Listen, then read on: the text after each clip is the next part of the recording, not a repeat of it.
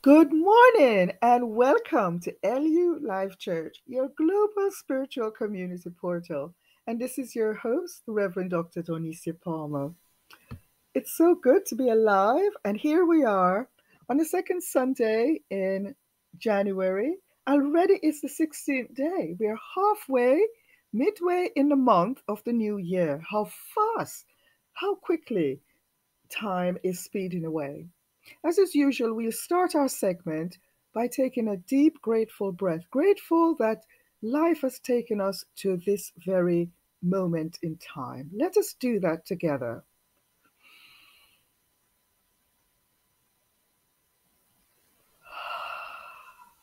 And on the exhale, let us say thank you. Thank you.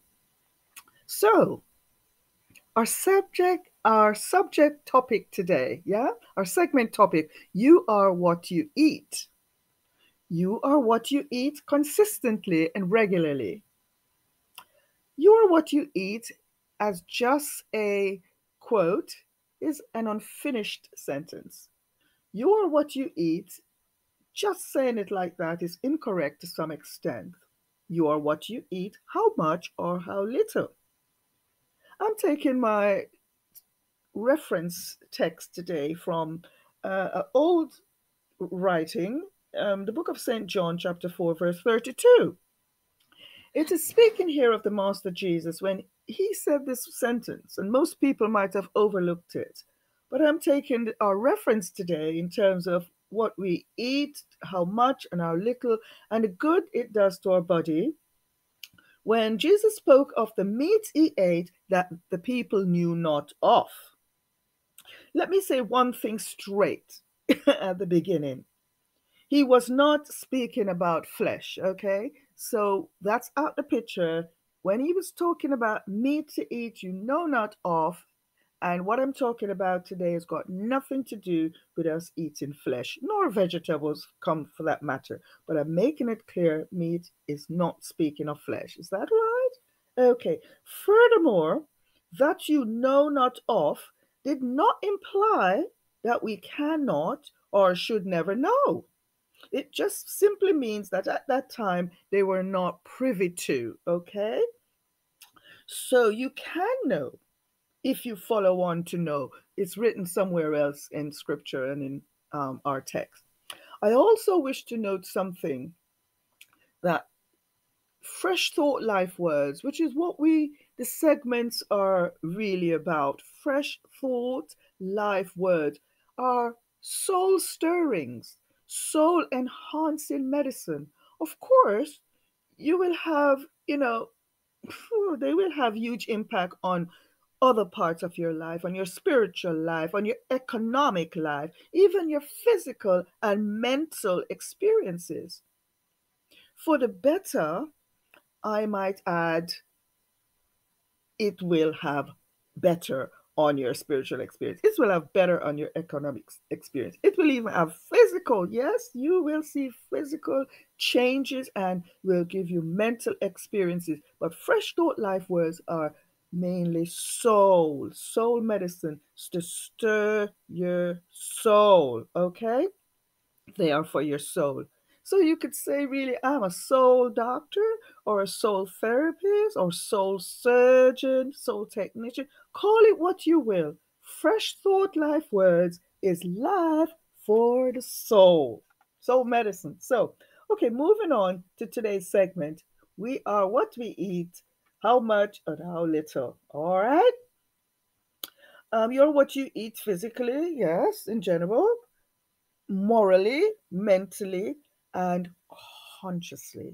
So that's where soul comes in when we talk about our consciousness, our conscious awareness.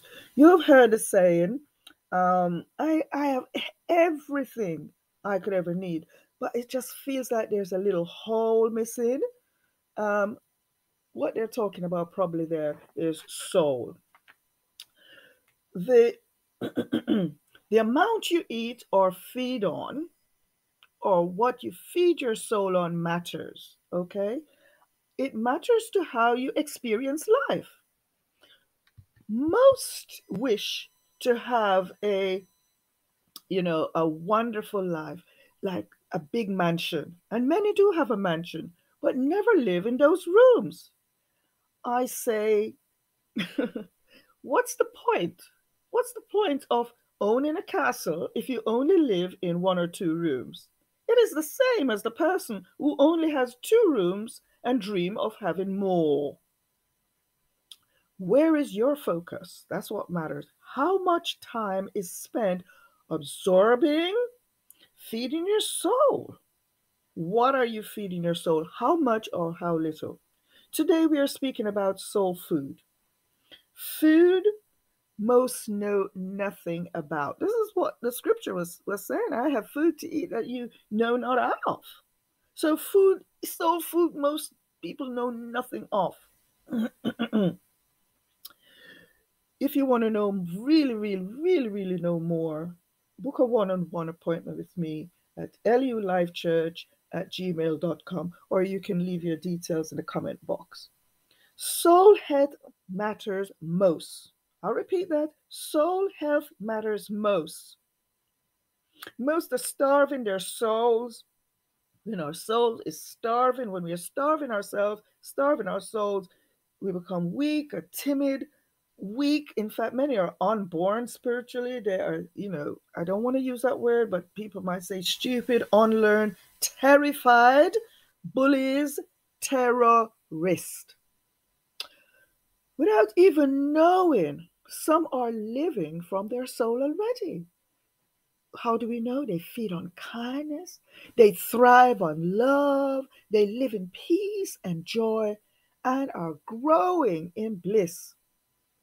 These are those,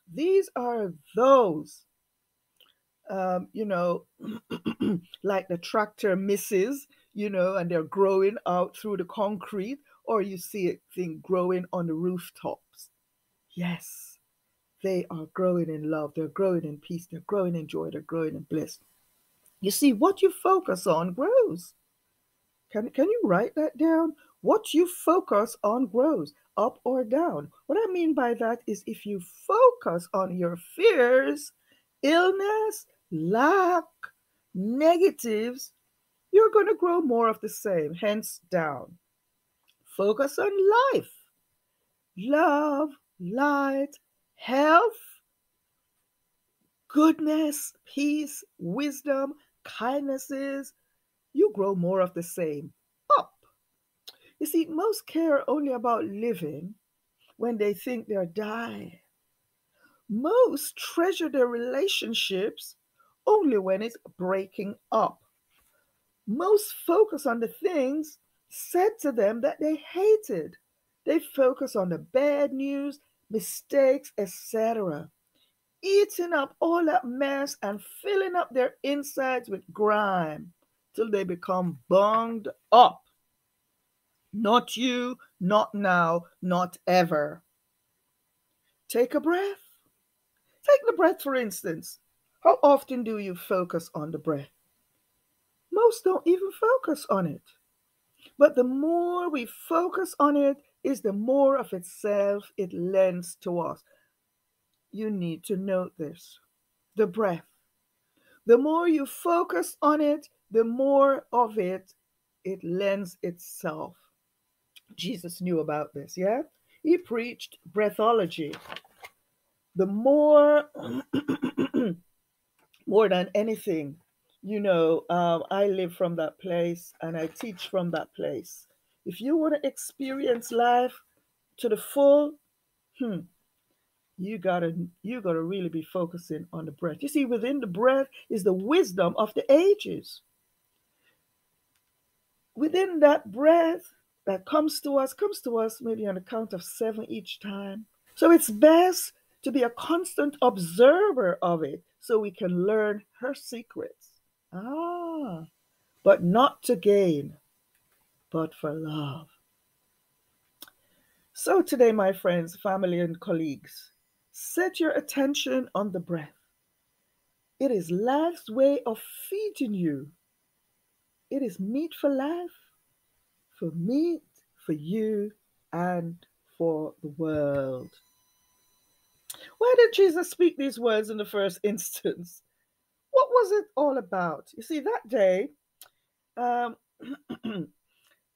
he and his disciples had gone to this place.